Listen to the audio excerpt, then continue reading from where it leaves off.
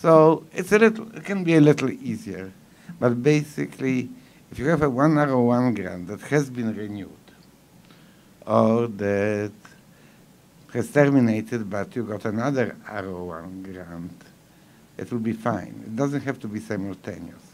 And then there are various attenuated circumstances, so to speak.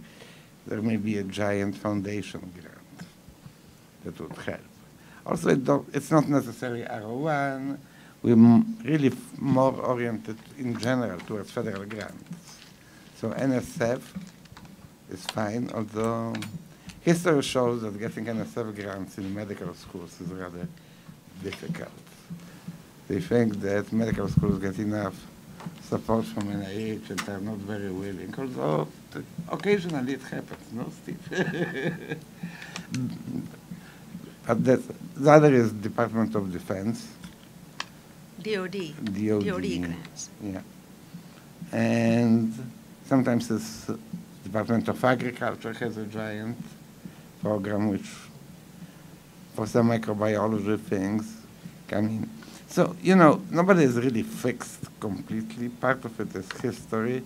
There is this mainstream that I just mentioned, but there are also, sort of, to speak, lateral ways of getting additional funds. But the best is to focus on fulfilling this criteria of having an NIH grant renewed or having a second NIH grant or NSF. That's the main line. Prem, did you want to add anything? No, I think that covers it. Remember, the committees are on your side. They're trying to make the best case for you. And it's your responsibility to give some ammunition to them. Because they're all your colleagues sitting in a committee format. So basically, we're not trying to cut people from promotion. Actually, it's the opposite. We often scratch below the surface trying to find something that helps. It's not always possible, but we try. Okay, Hira? My question is, you all, or the second level, you want to see significant years left when promotion is submitted? Well, you don't want it to terminate the moment you get promotion, okay? That's basically as far as I would go. People look at it. But, you know, if you have 2 grants and the second grant is unlikely, if it's a typical 5-year grant, it's unlikely that in the time to promotion you have accumulated 2 R01 grants, both of which will expire at the same time. Yeah. I won't worry too much about it, okay? It's in your best interest to come up for promotion when you still have some funding.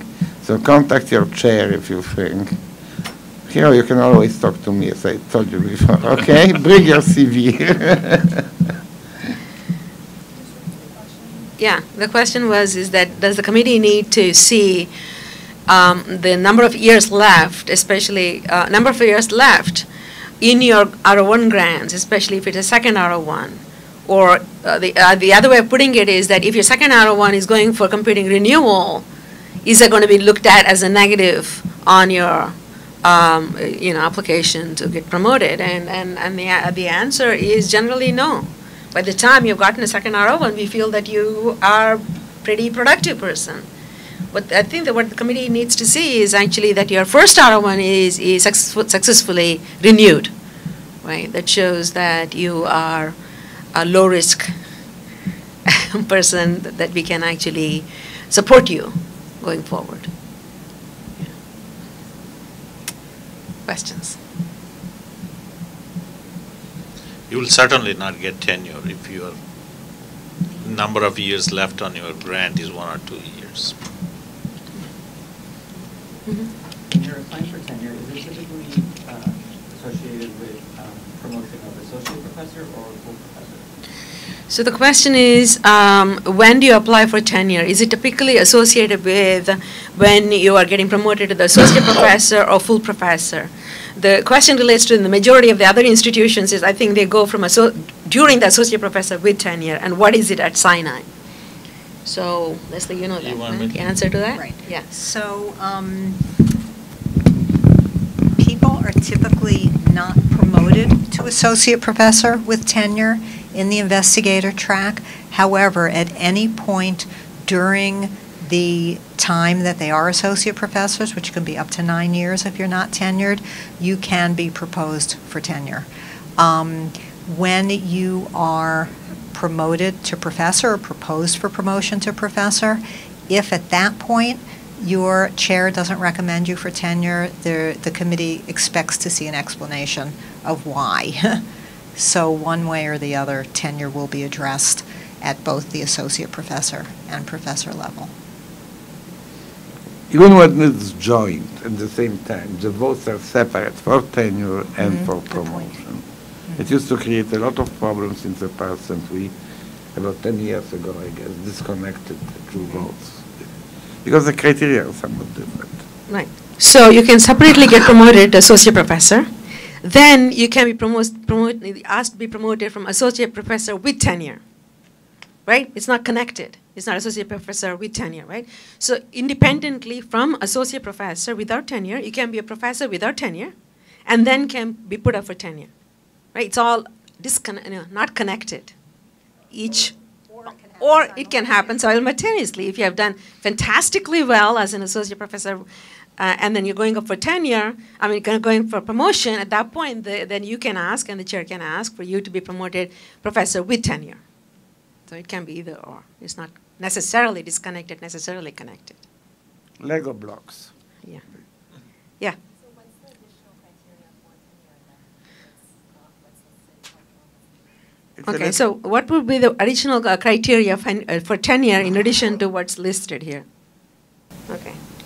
So it's a little vague, but it depends in different tracks. But let's say investigator track, more funding, and basically what's called the upward trajectory in terms of funding, but also research, publications, quality of publications, number of publications, and service to the school, generating new courses, these sorts of things, although the last one probably is weighed somewhat less than the first two, namely publication quality number, and funding.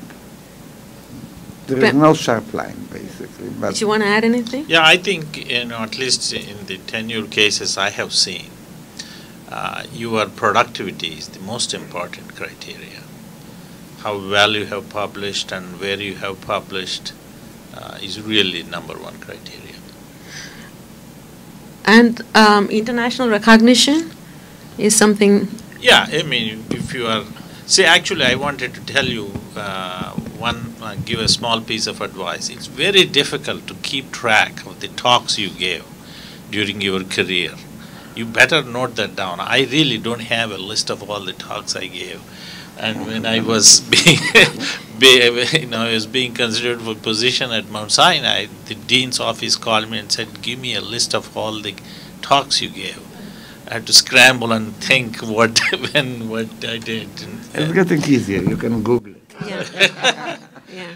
Well, So- I do second that, and the committee does look at your national and international Yeah. recognition, and so being invited to give talks, putting together a symposium, chairing a session, all of that. You might have invited presentations, but actually saying what you did in the presentations, whether you just gave a presentation or you're responsible for putting together a symposium. Highlight all of that and put it together. In fact, in my CV, I have a section for every year what I've achieved.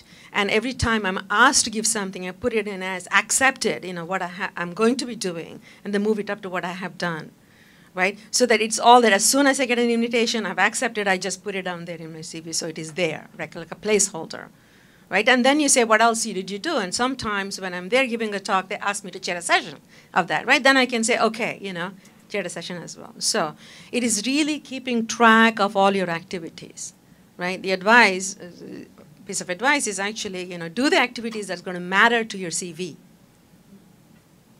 Don't be shy about asking people to invite you for a talk. Oh, God. That means trouble. Yeah. Related to that, these detailed records, I'm not talking about publication. Yeah. But detailed record of activities. We're talking about the period between the previous of your current appointment, not. No, it's complete your career, The everything. whole career development. Yeah. I'll have to go back and find. Also, the issue of recognition is somewhat murky because giving a talk, this and that, and people have different priorities. So a few years ago, we came up with a somewhat different formulation, at least for full professors, for international recognition, which is competitive in the international arena. And that can come from letters that people write about you. Yes, this is a question that's asked. So it's a little murky, but because, you're being offered, I don't know, directorship of the Max Planck Institute in Germany, somebody says, yeah, this is recognition, but how do you put it on your CV to point out that you have this recognition? So yes, it's really being competitive, having offers of people thinking of giving you offers, or pointing out in letters of recommendation that they think you are competitive. How does family medical leave and factor into the time you have to, up or out? Okay, how does the maternity leave factor into the time that you have for up or out? So we recently introduced a stop clock option for faculty in the investigator track. And if you have certain significant life events which you think are sort of taking you off course a little bit and you need a little bit more time to, especially in this up or out track, you can make a request to your chair for an extension, 1 year per child. And this is available to men and women. So birth, adoption, care of an ailing parent. Again, a significant life event. Clarification, it's not just the maternity leave, it is a significant life event for both men and women. Yeah. So, evaluating how well you have published, what do you guys use the metrics? No.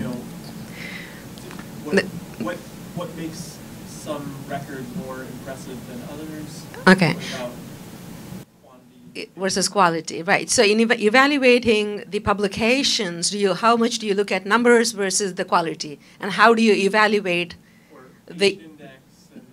how do you evaluate the impact of your work? How does the committee evaluate the impact of the work? Well, Ma'am? I can make some comments on Okay. it. All right. Okay. Okay. So you can have 20 BBRC publications and nobody will care about it, okay? You have 5 neuron cell science nature paper, you will be God, okay? So that's sort of the extreme. Don't try to publish for numbers because it just doesn't work. People who sit on this committee know the quality of journals.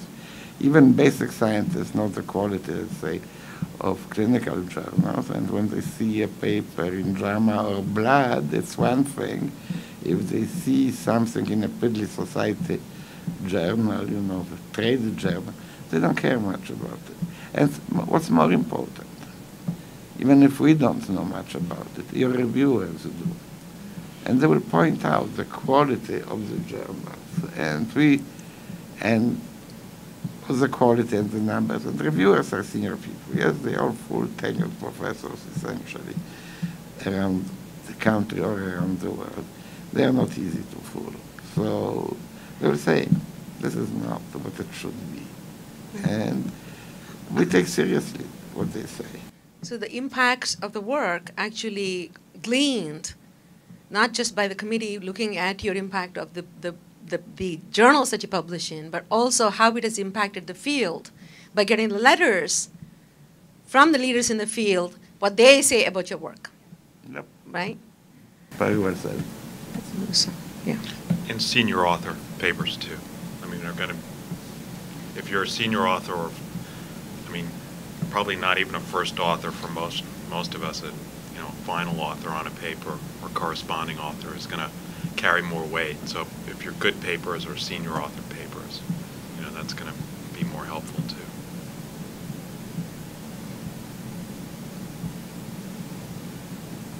Okay. Yes, Hira. This is associated with publication, very technical question. So I see book chapter as one of the criteria, which I haven't paid so much attention to. Is that something we should be aiming to find such a quality, or rather publication, typical academic publication? Right. So how does the committee review peer-reviewed publications versus invited reviews versus book chapters? What weight do they give to all of them? And as junior faculty, should you be putting your effort into writing book chapters at all? It's complicated. It's complicated. Okay, as usual. As usual. That's my middle name. It's complicated. So it depends on the field. In basic sciences, I think review chapters are not in books, are not that important. There is one exception, and I would say there are theoretical papers which are written and that the field recognizes as important as being revolutionary and moving things forward. They can be book chapters, they can be review journals. There are journals which have massive discussion sections in, I forgot which ones right now, but they basically send a paper and then you get 100 commentaries published that follow the paper, and this can be very influential. But the priority probably should be on research papers in good journals. It just comes down to, right, if you have X amount of time to write, to do work, to get funding, do you put it on writing the peer-reviewed journals, articles, or just writing book chapters, right? Having said that, one of the advice that I give the junior faculty is that writing review articles is a good thing to put your name on the field, right? If you have made a fundamental contribution, a paper has come out that you have authored or co-authored, to claim that field, it might make sense for you to actually write a review article to say how the work that you have just published on fits into the field, right? In that way, the review article is good, and never wait for a journal to ask to write a review article. Just go soliciting the journal for a review article. You can ask them to do that, right? So in that case, review articles are good. But book chapters is a lot of drain on time. And so unless you're making a really important contribution to that book that's going to be referenced a lot, you have to figure out, amount of time that you put in and what you're going to get back in the end. Actually, one thing to say is basically the favorite word that concerning these days, branding, okay? You're branding yourself with the field. You put your label on it. Yeah. But in terms of theoretical and journal or other publications, what we were saying is sort of the traditional view of the biologists. People who work in more technical fields, in computer science, computer design, software, etc., they basically publish very few original papers. Their work gets published in proceedings of the conferences. They're often very competitive to get into, and even more competitive even you present to have it published. Fortunately, we have experts who can tell us, how things weigh. You have basically everything we say here is sort of somewhat qualified. It's the best possible answer. It's like taking a GRE test, you're giving the best, but Yeah. it's not complete. Yeah. So if in doubt, please contact any one of us. Yeah. So you want to add anything to it? Not really, Prem? No. Book chapters, yes or no?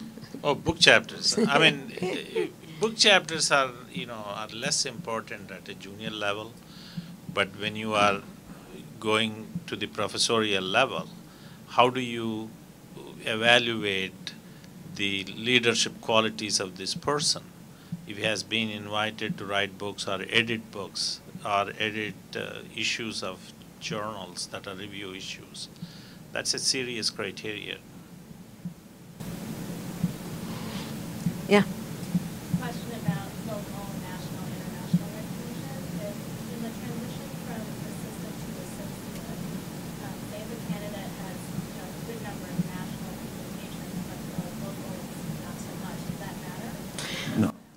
Okay, so the question is about how do you actually get the local, national, and international recognition? And the second thing is how is it evaluated when you go from assistant associate professor level and the associate to full professor level? Does it matter? Does the regional recognition matter? The national recognition? When does it matter? And when do you have to work towards getting an international recognition? So going to associate professor or an investigator track, you need a national recognition. Okay?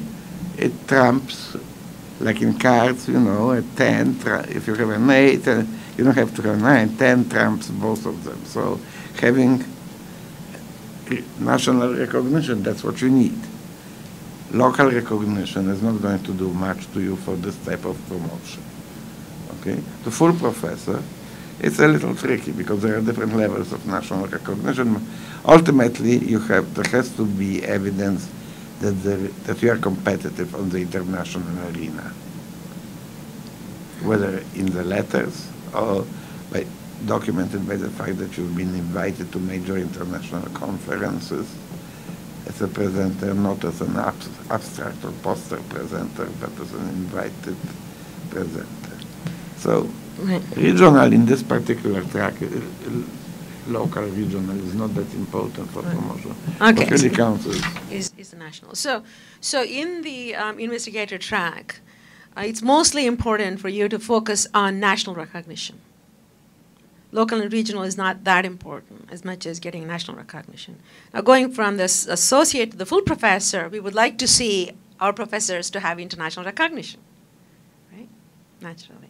But right now, you're thinking from going from assistant to associate, you have to try towards having a national recognition. It's somewhat different in clinical track. It's different, yeah, different in clinical tracks. For the investigator track, national recognition is what we're.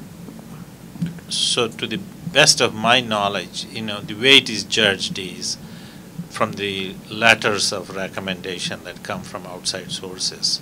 The dean's letter very specifically asks them, especially it's a promotion to professorship, is this person's work known nationally and internationally?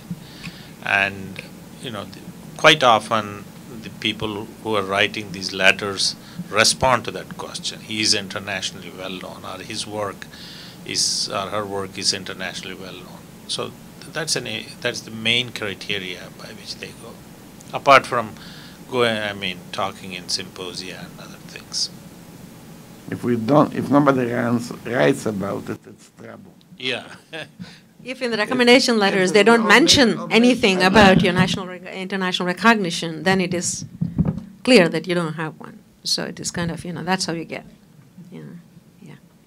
Just explain what recognition means. So it's basically just giving talks at national conferences. Okay, so what does the recognition mean? Right? How does the committee evaluate your national recognition? All right. Being invited to give presentations at conferences is obvious, yes? And it means invited, not voluntary. Let's say in neuroscience, everybody who submits an abstract gets to present a poster or talk, yes?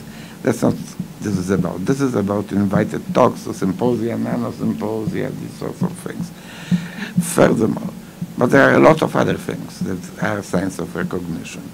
Being a member of editorial board of important journal is another one. Being a member of a review panel at NIH or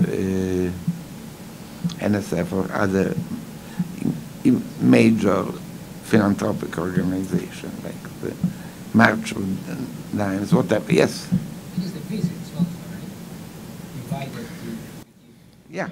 Sure. Not just in, but also in departmental.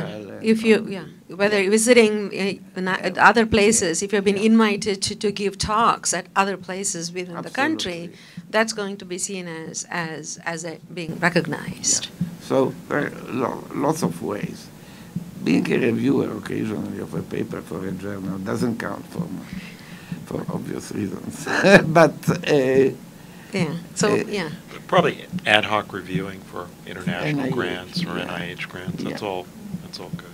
Also, positions of authority in professional organizations. It's probably rare that people at the level of an assistant professor are fellows of a professional organization, but at the level of associate professor, being a fellow of AAAS or other organizations of this kind, certainly is a sign of recognition by the community. That counts for a lot. And in case of AAAS, it's an international organization, so it has this added cachet.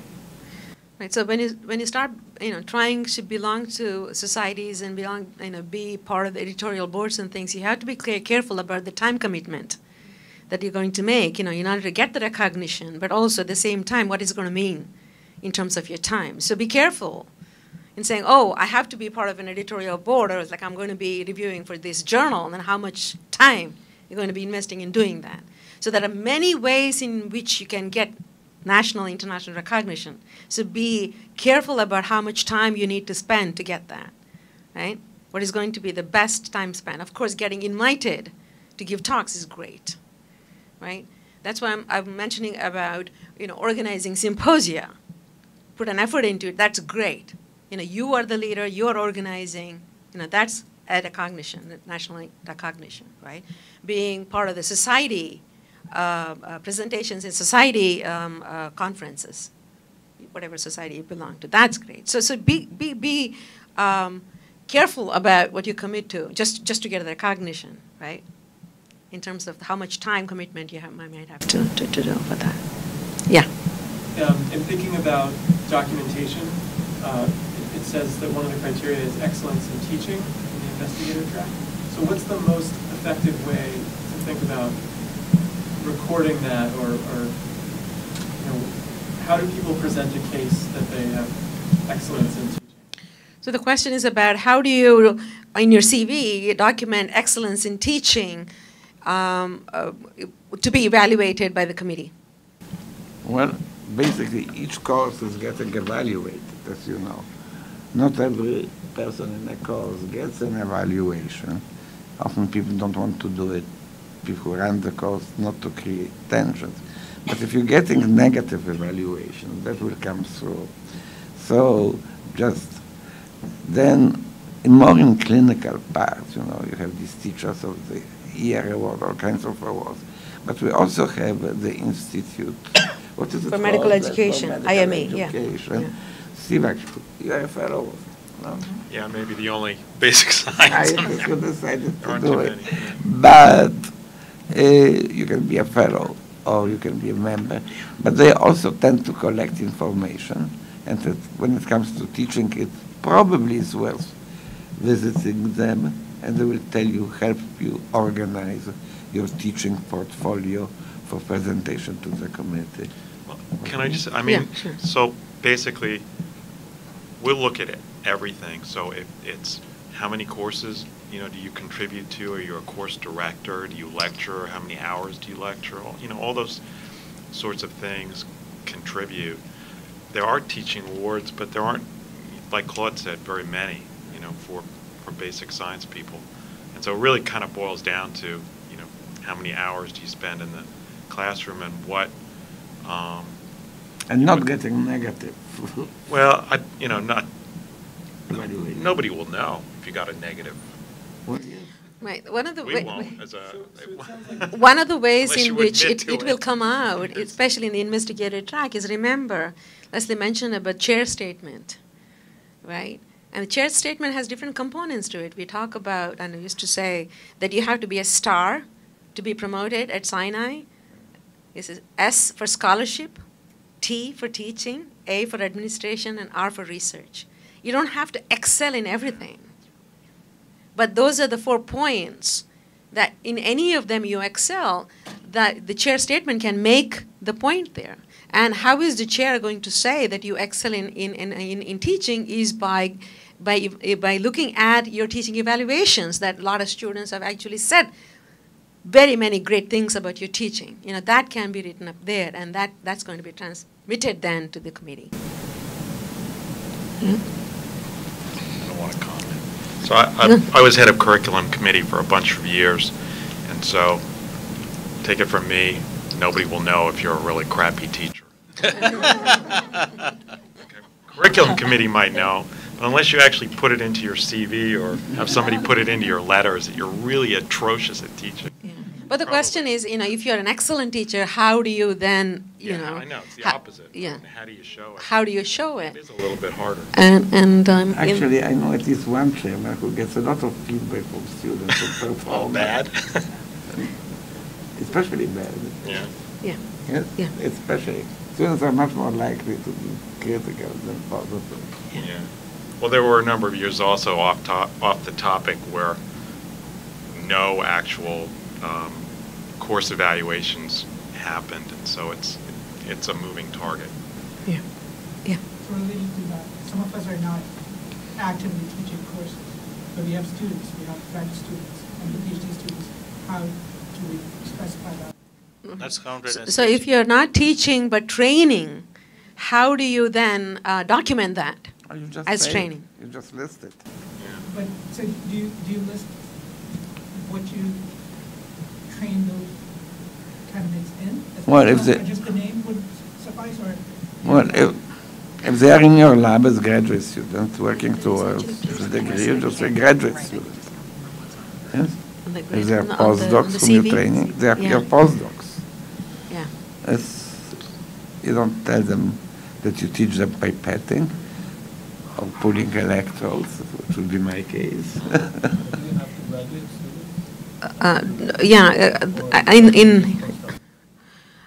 Do you have to graduate PhD student to be considered to be promoted, or just having postdocs is sufficient?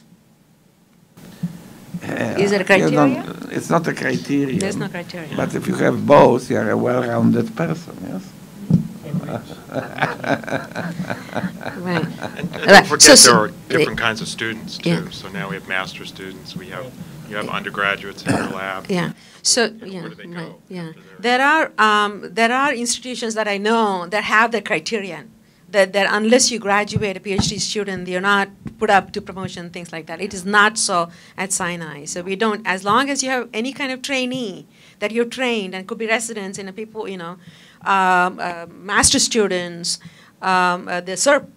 summer students, there is a place where you list the trainees and what years that have spent here in your lab that is considered towards your teaching portfolio. Yeah. Following up on that, should I list sort of their current position after they leave the lab? For example, highlight some successful career paths and people that you have trained that be positive. Right. So when you have the trainee list, do you list only the years of training that you have been in your lab, or you also have to list their current position where they have moved on, and that shows the success of the training? The more data. Okay, so that's a question. The answer would be the more data you provide is better, but I don't think that is necessary. Having said that, training grants require that you put in the students that you have trained, or the postdocs that you have trained, where they've gone on, if the postdoc or student has been on the training grant. So there is a CV, as Leslie pointed out, that you have to fill out for promotion, right? But you can make another CV for yourself and update with all information, including this, even if it is needed or not for Sinai CV, right? And we'll come back to that. But one of the other things that I do in my CV, that's not a Sinai CV, my CV, what I do is, in fact, under each of the publications, I write down if it has been reviewed by News and Views review somewhere, if it's been, how many times it has been cited, if it was recommended by Faculty 1000. All of that I write down underneath. That sort of, for me, myself, it's like the highlight, and it becomes very useful, not for promotion, but when you have to be considered for an award, right? So it is something that to be, it's like proactive towards your own, keeping track of your own successes. So coming back to your question as to do you have to list trainees on the Sinai CV, where the trainees have gone, I'm not sure. I can't remember. Yeah. I maybe an opportunity to do, provide a grid for you. Yeah. And you just have to fill in each column, and I think that one of the columns may, in fact, be where your trainees have gone.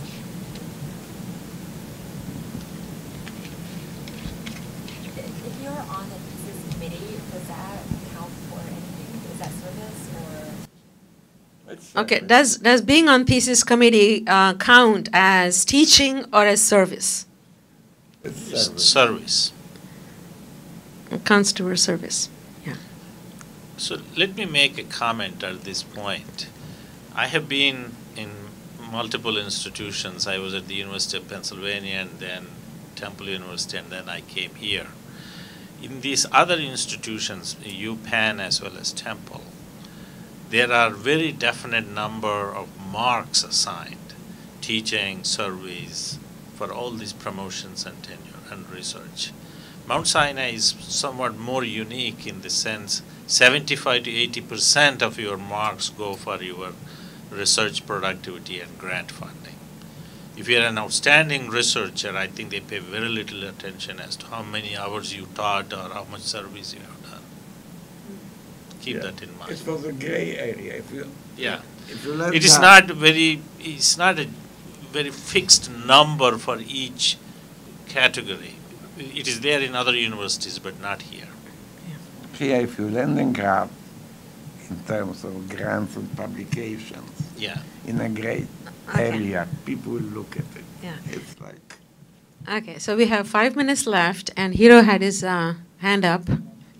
So this is a minor question, but in a teaching category for this performance evaluation, I see regional, national, international teaching. Is that something in the gray area you just pointed out? Right. In the teaching category, how do you recognize the regional, national, international recognition? How would you evaluate the recognition in these various categories?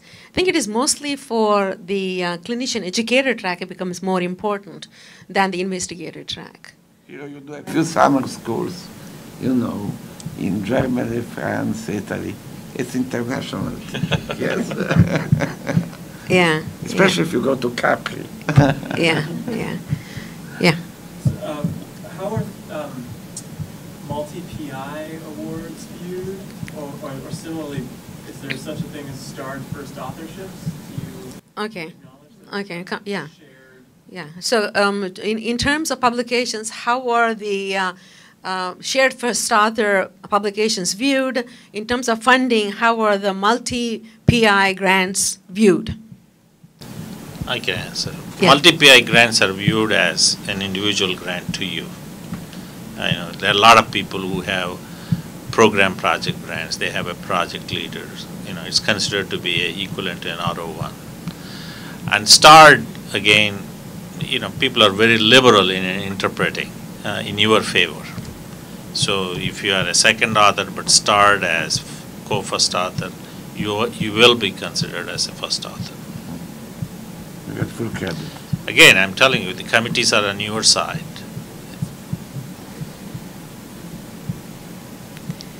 All right.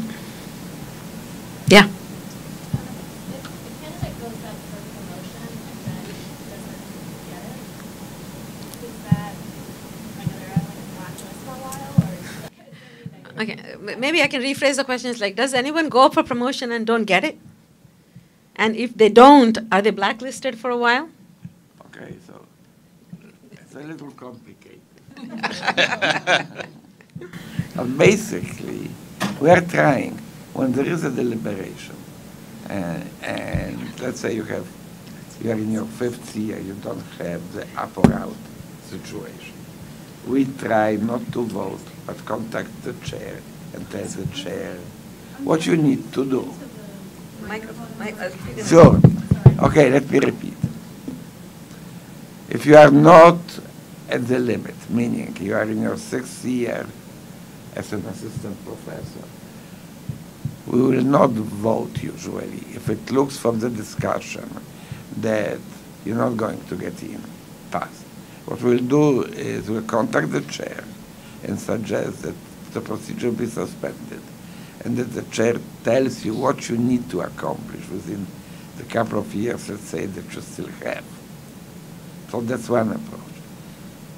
And usually the chairs take it. Nobody basically on the committee wants to humiliate candidates and vote them down if it can be avoided, especially if there is a hope that something positive will come from the additional time. Okay. However, if the vote is negative, which probably in the last 10 years has happened very few times, it's very I have not seen one. What? Yeah. In the last 5 years. It's very seldom, actually, the application will go to the full committee for voting if it is not going to be, The very first ad hoc committee will tell the chair. if it is not going to be approved. So very seldom that will be. They say, it has not happened in the 14 years I've been here. I have not seen one. No, I haven't. That's okay. So, but I haven't. But Don't forget, you should have a mentoring committee that's working with you throughout your term or terms as an assistant professor. It's tracking your progress, telling you what you still need to do in order to get promoted. So you're not on an island by yourself. You have one or more people who are looking after you and can help you to pace yourself so that you're ready before you hit that maximum time at rank, and so that you're prepared to submit a packet that's strong and will be accepted by the committee. So if you fall in between the cracks, which can happen, and somehow you get voted down, the chair can appeal and come and try to sort of argue on your behalf.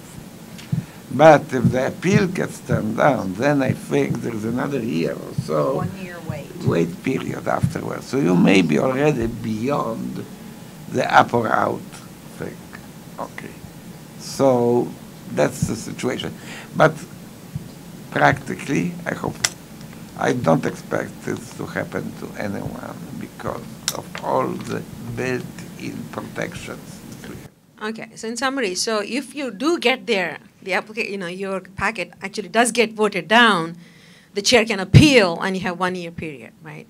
What we are recommending is that don't get there. That right now there are a lot of steps that you can, take, a lot of avenues that you can go, a lot of resources that you can use to make sure that by the time you get your package ready, it is ready to be evaluated positively and to get promoted, right? The final word, please read the faculty handbook, which is pretty good at describing the procedures, criteria, and these sorts of things. Yeah, okay? yeah. Just be informed. Yeah, it's 5 o'clock. Maybe one last question or no? No, Okay, all right. But if everyone can fill out their surveys, we want to hear from you. There's places for comments, and if a question didn't get answered, please write it in with your email, and we'll make sure that someone gets in contact with you. Okay, and with that, I'd like to thank the panel members for their active participation and for you guys for coming up with questions. And if you have more questions, please do write to me and or Elizabeth and Rod, and we will try to get you the responses, answers. And more importantly, also that if you have any ideas for the programs that we need to put together from our office, please do let us know what you have in mind so we can actually help you guys get to the next level and beyond. All right? With that, thank you very much.